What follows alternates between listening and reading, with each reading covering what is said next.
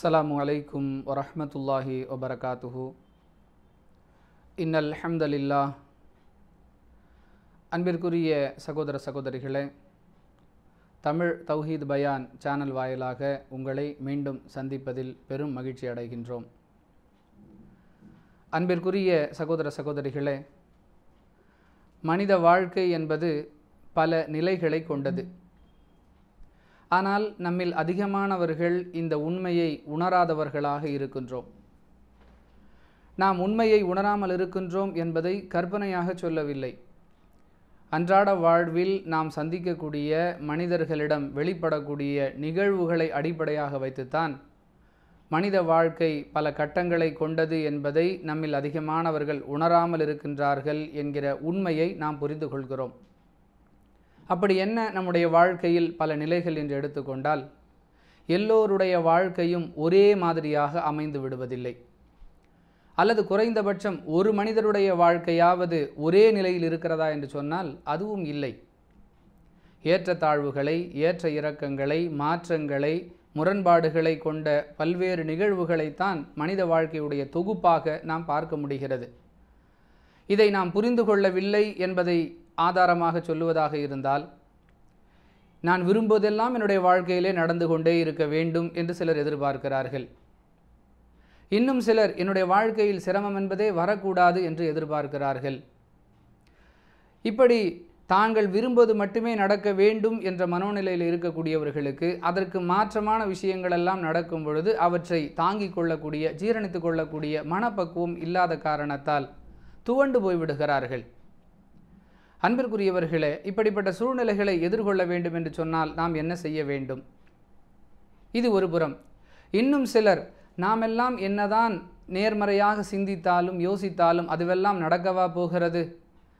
எனவே நாம் எது கிடைக்கிறதோ அதை வைத்துக்கொண்டு வாழ்க்கையை ஓட்டுவோம். பெரிதாக பிரார்த்தனை செய்வதோ, பெரிய பெரிய ஆசைகளை மனதிலே வளர்த்து கொள்வதோ ஆபத்திலே போய் முடித்துவிடும் என்று சொல்லி இவர்களாக ஒரு முடிவிற்கும் வந்து விடுகிறார்கள்.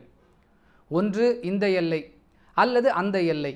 ஆனால் அன்பிற்குரியவர்களே, நம்முடைய வாழ்வியல் நெறியாக நாம் ஏற்றிருக்கக்கூடிய இந்த இஸ்லாமிய மார்க்கம் நமக்கு சொல்லுவது என்னவென்று சொன்னால், நாம் ஆசைப்படுவதெல்லாம் நடக்க வேண்டும் என்று எதிர்பார்ப்பது தவறில்லை.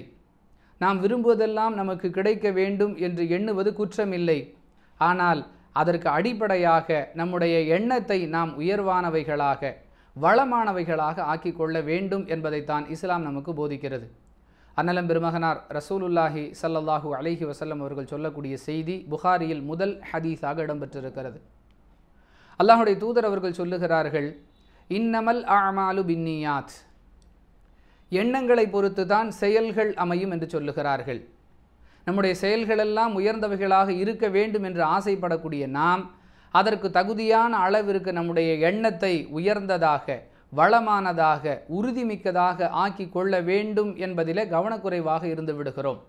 உதாரணத்திற்கு சொல்லுவதாக இருந்தால், ஒருவருக்கு மிகப்பெரிய பணக்காரராக, செல்வந்தராக ஆக வேண்டும் என்ற ஆசை இருக்கிறது. குற்றமில்லை. இஸ்லாத்தை பொறுத்தவரை தவறான முறையில் சம்பாதிக்காமல் நாம் உலகிலேயே மிகப்பெரிய செல்வந்தராக ஆகுவதற்கு கூட முயற்சி செய்யலாம், குற்றமில்லை. ஆனால் அதற்குரிய வழி நல்லதாக இருக்க வேண்டும் என்பது மட்டும்தான் நிபந்தனை. இப்படி இருக்கும் பொழுது ஒருவர் மிகப்பெரிய தனவந்தராக, செல்வந்தராக ஆக வேண்டும் என்று ஆசைப்படுகிறார். ஆசையாக மட்டுமே அதை வைக்கிறாரே தவிர அதற்குரிய உயர்ந்த எண்ணம் அவருடைய உள்ளத்தில் இருக்கிறது என்பதற்குரிய அடையாளமாக அதற்காக அல்லாஹ்விடத்தில் துஆ செய்யக்கூடிய முயற்சியிலே கூட அவர் ஈடுபடுவதில்லை. எந்தளவிற்கு என்று சொன்னால், ஒரு நடைபாதையில், ஒரு பிளாட்ஃபார்மில் ஒருவர் அமர்ந்து கொண்டு காலணிகளுக்கு, ஷூ, செருப்பு இவற்றிற்கெல்லாம் பாலிஷ் செய்து கொண்டிருக்கிறார். அவரை விசாரிக்கின்றோம், எங்கே பாய், மழை வந்தால் பொழப்பு போயிடுது, வெயில் அதிகமாக இருந்தால் தொழில் செய்ய முடியலை, நீங்கள் ஏங்க கவலைப்படுறீங்க? அல்லாஹ்விடத்தில் கேளுங்களேன், யா அல்லாஹ் என்னை ஒரு பெரிய கோடீஸ்வரனாக்குன்னு உங்களுக்காக நீங்கள் அல்லாஹ்விடத்தில் துஆ செய்யலாமே, அதற்குரிய எண்ணத்தை உங்களுடைய உள்ளத்தில் நீங்கள் உண்டாக்கலாமே என்று சொன்னால், அவர் முதலிலே நம்மை ஒரு மாதிரியாக பார்க்கிறார். பிறகு சொல்லுகிறார், என்ன பாய், என்னை பார்த்தா உங்களுக்கு கேலியாக தெரியுதா? நான் பிளாட்ஃபார்மில் உட்காந்து ஷூவுக்கும் செருப்புக்கும் பாலிஷ் போட்டுக்கிட்டு இருக்கிறேன், நான்லாம் எங்கேருந்து பாய் கோடீஸ்வரன் ஆகிறது?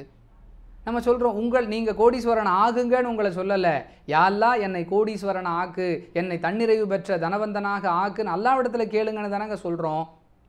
அதற்கு அவர் பதில் சொல்லுகிறார், செருப்பு தைக்கக்கூடிய நான்லாம் எங்கேருந்து போய் கோடீஸ்வரன் ஆக முடியும்? நான்லாம் எப்படி தன்னிறைவான ஒரு வாழ்க்கையை வாழ முடியும்? அதுவெல்லாம் சாத்தியமா? நாம் என்ன சொல்லுகிறோம் என்பதை கூட அவர் தன்னுடைய மனதிலே இறக்கிக் கொள்ள, பதிவு செய்து கொள்ள தயாரில்லை. நீங்கள் அல்லாஹ்விடத்திலே கேளுங்கள்.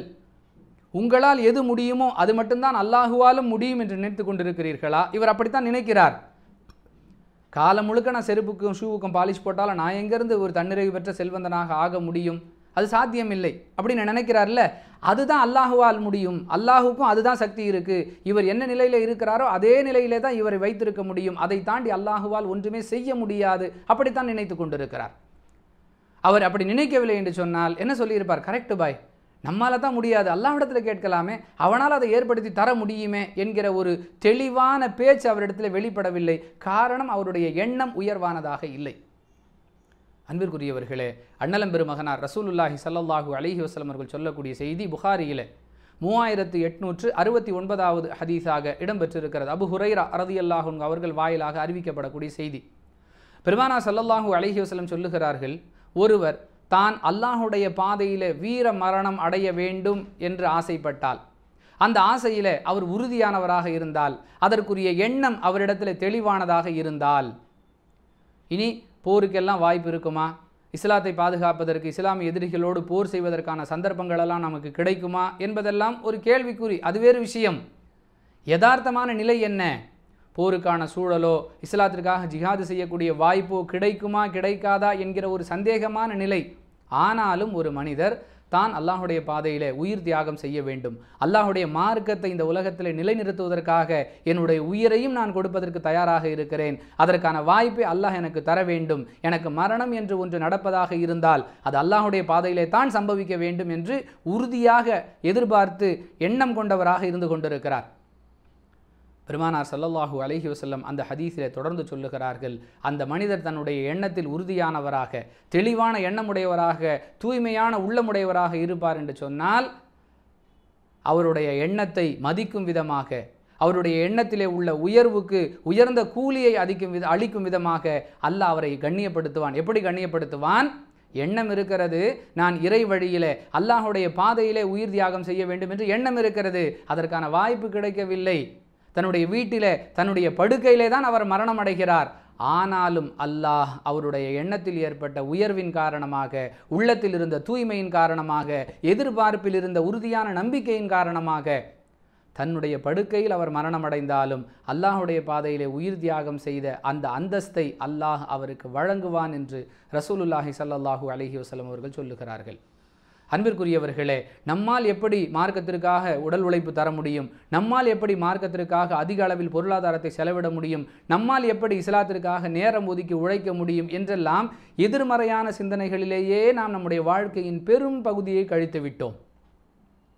முடியும், அல்லாஹ் உதவி செய்வான், அதற்கான வாய்ப்பை தேடுவோம், அதற்காக முயற்சிப்போம் என்கிற எண்ணத்தை, நேர்மறையான எண்ணத்தை, உயர்வான எண்ணத்தை விட்டுவிட்டு எதிர்மறையாகவே சிந்தித்து பழகிய காரணத்தால் ஒரு சிறு துன்பம் வந்தால் கூட அதை எதிர்கொள்வதற்குரிய திராணியோ தைரியமோ தெம்போ இல்லாத பலகீனர்களாக, வெளிப்படையாக சொன்னால் மார்க்க பார்வையிலே கோழைகளாக நம்முடைய வாழ்க்கையை நாம் கடத்தி சென்று கொண்டிருக்கிறோம்.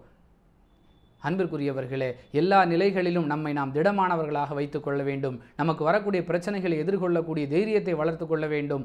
மறுமையிலே அல்லாஹ்விடத்தில் உயர்ந்த கூலிகளை பெற வேண்டும். இந்த அனைத்திற்குமே அடிப்படை நம்முடைய எண்ணத்தை உயர்வானதாக, நம்முடைய உள்ளத்தை தூய்மையானதாக, நம்முடைய எதிர்பார்ப்புகளை சிறந்தவைகளாக ஆக்கி கொள்ள வேண்டும். அதைத்தான் நமக்கு நம்முடைய மார்க்கம் போதிக்கிறது. அப்படிப்பட்ட உறுதியான, தூய்மையான, உயர்வான நம்பிக்கையையும் உள்ளத்தையும் கொண்ட மக்களாக அல்லாஹ் என்னையும் உங்களையும் ஆக்கி அருள்வானாக. வாஹிருதவானான் அல்ஹம்துலில்லாஹி ரப்பில் ஆலமீன். அஸ்ஸலாமு அலைக்கும் வரஹ்மத்துல்லாஹி வபரகாத்துஹு. அன்பான சகோதர சகோதரிகளே, தமிழ் தௌஹீத் பயான் என்கிற இந்த சேனலை அதிகமாக சப்ஸ்கிரைப் செய்யுங்கள். இதன் மூலமாக நாம் இஸ்லாத்தை அதன் தூய வடிவிலே அறிந்து கொள்ள வேண்டும் என்கிற ஒரு எண்ணத்தை உங்களுக்கு மத்தியிலும் உங்களை சார்ந்தவர்களுக்கு மத்தியிலும் உருவாக்குங்கள். அதை கொண்டு மார்க்கத்தை அதன் தூய வடிவிலே அறிந்து கொள்வதற்கும் அறிந்ததை பரப்புவதற்குமான வாய்ப்பை அல்லாஹ் நம் அனைவருக்கும் தந்தருள்வானாக. வாஹிருதவானான் அல்ஹம்துலில்லாஹி ரப்பில் ஆலமீன். அஸ்ஸலாமு அலைக்கும் வரஹ்மத்துல்லாஹி வபரகாத்துஹு.